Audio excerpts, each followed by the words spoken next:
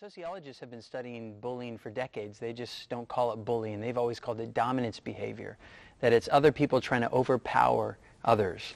And it's just like the animal kingdom, you know, the alpha male mentality. That's what's happening on campus. And so when we understand it in terms of dominance behavior, people trying to have power over another, that helps us understand what to do about bullying when we really understand what it is.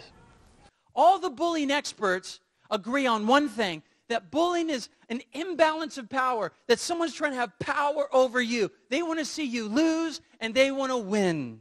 You see, the experts say it's an imbalance of power. Let me put it this way. Let's say a bully says they hate your guts. I hate your guts. If you respond out of anger, shut up! The bully loves that. Never. I hate you. Don't care. You're hurting my feelings. That's the point, stupid. You see, the more upset you get, the more angry you get, the more fun they have. But what would happen if we were resilient? Everybody say resilient. Resilient. What if we were emotionally strong? Everybody say strong. Strong. What if we were mentally tough? Everybody say tough. Tough. Then no matter what the hater says, you wouldn't care. I hate your guts. That's nice. You smell like body odor. You're nasty. Thanks for the information.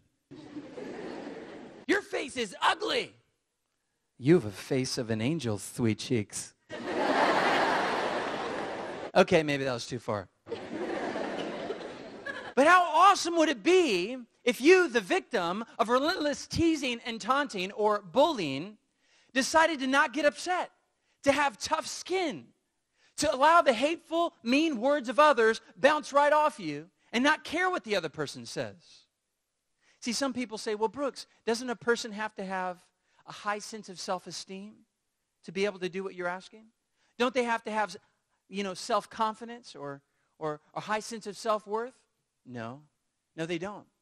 If you explain to students that bullying is nothing more than a game about winning and losing, and that the way that they can win is by not getting upset, and the bully will lose. And when people lose, they don't like playing the game, so they'll leave you alone. When you explain that to a student, it's simple, it's concrete. It's not abstract, it's not ethereal, it's not complex, it's simple. Don't get upset no matter what they say. I'm not saying it's easy, but in logic, it's very simple. Now, it's important to know this. When I say bullying, I'm only talking about when someone's hurting your feelings. If you can understand bullying in terms of someone hurting your feelings, then the solution is very simple. But some people think bullying is more complex than hurting your feelings. They think bullying is like violence. Let me make it very clear. When I say bullying, I'm not talking about when someone punches your face. I actually believe that, you should get upset if someone punches your face. That's not bullying. That's called assault and battery, okay? Don't just stand there. It's all good. No, dude. If someone straight up punches your face, get upset. Why? Because that's a crime. That's not bullying. It's a crime. And crime should be punished. And if you ever feel like your life is in danger, you should be protected. You should reach out for help. Now, in this game, I want you to call me an idiot. I'm going to try to get you to stop being mean. You can make fun of my high forehead, my pointy nose. You can make fun of my ugly clothes. Here's how the game works. It's pretty brilliant. I'm going to try to get you to stop being mean.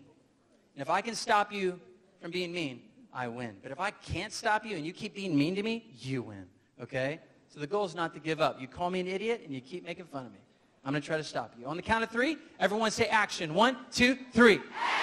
Go ahead, call me an idiot. You're an idiot. What'd you say? You're an idiot. You're an idiot. You're ugly.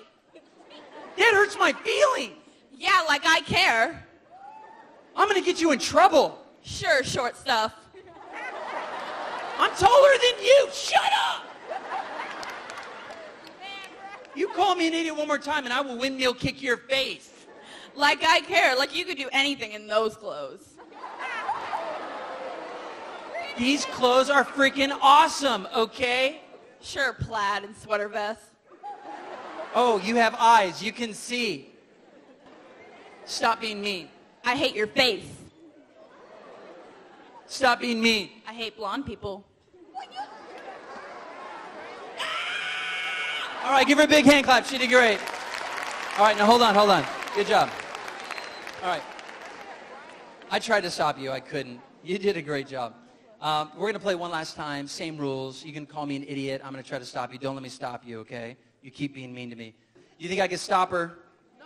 No. All right, I'll try. Here we go. On the count of 3, everyone say action. 1, 2, 3. Go ahead and call me an idiot. You're an idiot. Oh, you think I'm an idiot? Yeah. Yeah, sometimes I do stupid things. That's true. Yeah, you do. You always do stupid things. I know. You're so smart. You're so lucky.